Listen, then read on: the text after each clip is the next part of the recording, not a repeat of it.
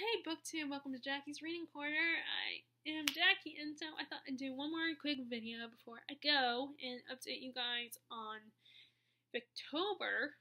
So, as you know, I was in Florida this past week, so I did get a little bit of reading done, not a lot, but I did get some reading done. Like, I'm almost done with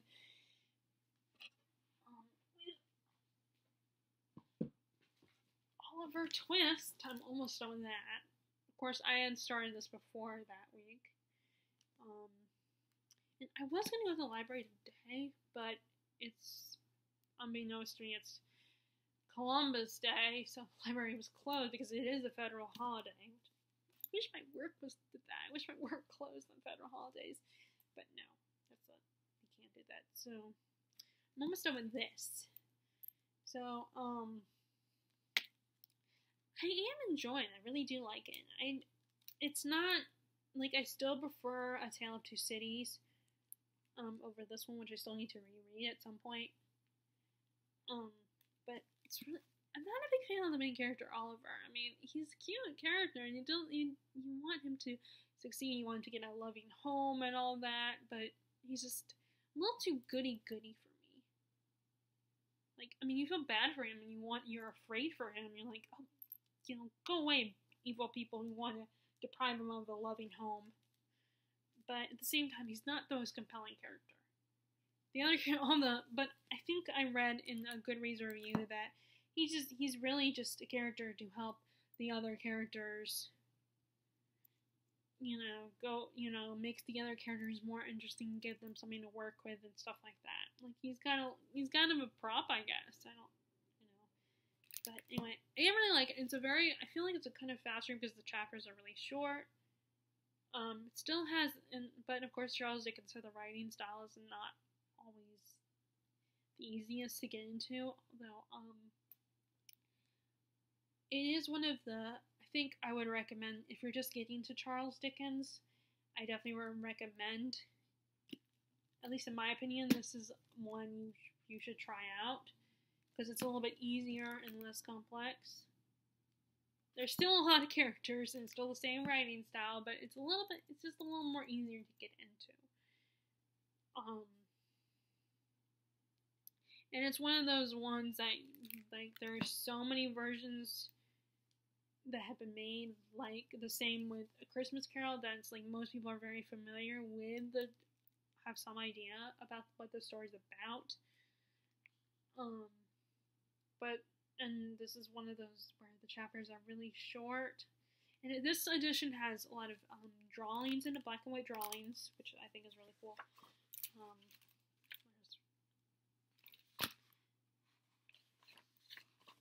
It looks big, but like I said, it's definitely one that I recommend starting with.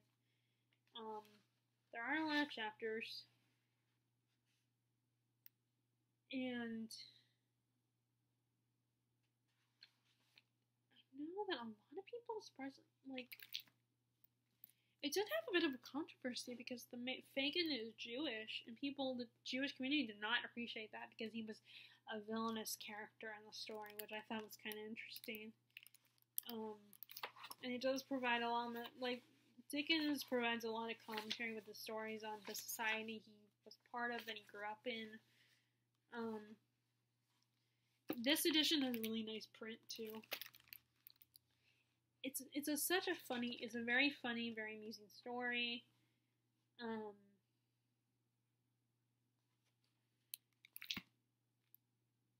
Now, if you're like me, novels like this are very hard to read in the car, especially if you have to sit in the back seat.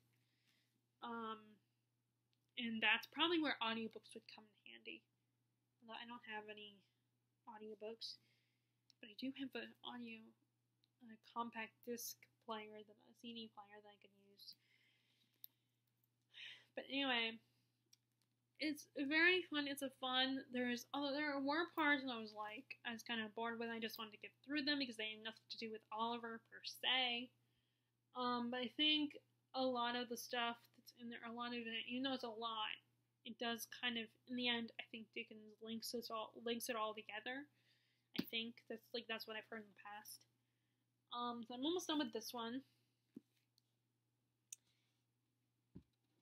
And then I finally started reading Wuthering Heights, continued reading a little bit more of Wuthering Heights. We basically are, we have, one of our main characters is Mr. Lockwood, this guy, this gentleman who's visiting Wuthering Heights, the house, and we have, right now we have, Heathcliff and his daughter, I think I want to say, and then his son-in-law are living in the house, and where the house he inherits. And Mr. Lockwood is very curious about the house, and he's had his first ghostly apparition experience. And he just, because of the way Heathcliff acts, how cold he is, and how mean he can be, and how he doesn't like people staying at his house. Lockwood is curious and starts asking people around, and he's talking to this one young woman. I can't remember her name. Miss Dean or something? Miss Dean or...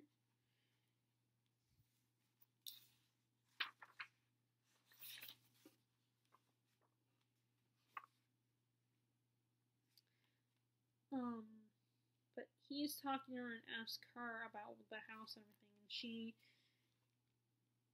she was a servant, I think, a servant girl in the house, so he's asking her about it. She's telling him how, the ghost is Kathy and Heathcliff used to be playmates together, but she was kind of mean to him at times.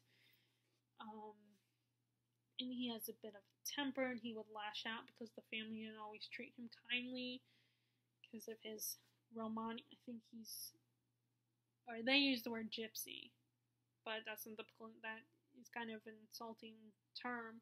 So I guess he would be half Romani.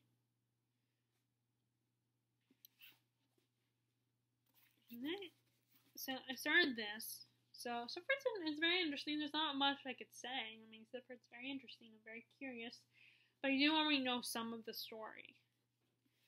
And then I decided I had picked some Anthony Trollope at the library, and he was the only other Victorian literature author that I saw there.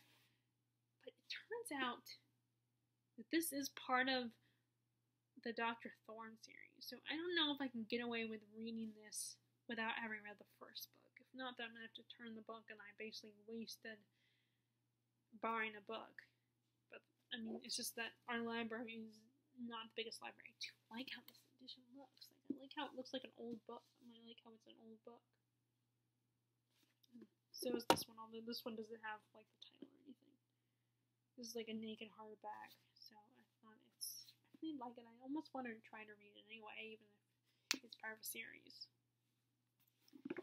But, so that's really all I've read for Victorian literature. Like I said, I'm almost done with, which is the one good thing about the fact that the library is closed, because it is a federal holiday. The downside is that I was hoping to go today, because since I realized that with what time it is, I would have time, because the library closes at 5, but because it's a federal holiday, and, like, the hours doesn't, like, with my work schedule, because I'm having to work all week up until Saturday, I can't, the next 2 days I could potentially go, but I would have to make sure I go at a certain time, like, either, like, I think Tuesday I can go before work, and then Wednesday, I think I can go after, I would have to go after work. So I might just go tomorrow before I go into work, which I don't go to work until 1:30, so I might be okay. And I think I might take advantage of my mom dropping me off. So, anyway. So that's what's going on in Victober. I don't have a lot to say in Victober, except for, like I said, I'm almost done with Oliver Twist. And tonight I'm going to start, I meant to start when we were driving the car, but I forgot to put that book, in Access, so I can easily grab it. I mean, although I still could have, because I could at least keep that tote bag with me in the car, this time. I ended up being more focused on Oliver Twist. But I'm going to start reading A Woman of No Importance. That's the next group reads. I'll start doing that one tonight. And I'm gonna finish Oliver Twist. Like, I'm gonna go for my run, and then I'll finish reading Oliver Twist this evening. That way, and I'll read the play.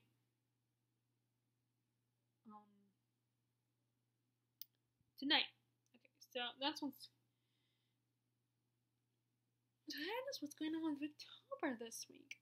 First, I don't do anything like fun or creative. I just read the books. So, and this is like my first time participating.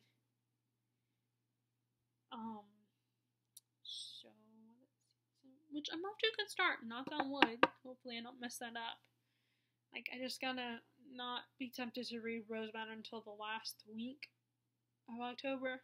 Like, don't get as much Victorian literature as I can, and then start reading Rose Matter. I mean, if I don't get to Rose Matter until November, then that's okay. It's one of these things where I just want to read at least one scary thing in October. But anyway, are you guys going with the Victober reading list, or are you going more of the scary reading list? So for this month, would love to know. Feel free to share in the comments below which version of October you're reading in October are you going with. And if you like this video, be sure to give it a thumbs up. Click subscribe if you have not. And I hope you're enjoying your reading, and I will talk to y'all later. Alright, bye!